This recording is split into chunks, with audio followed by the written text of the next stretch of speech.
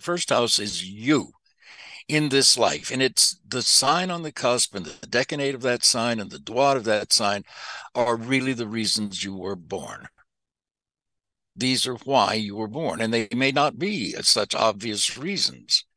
In my case, or anybody's really, with Capricorn rising, it suggests many things. That one, they're born to test their ambitions in this life. They may fail or they may succeed, but they're born to test their ambitions, whether or not they can actualize themselves physically. It's an earth sign. Tangibly, it's an earth sign.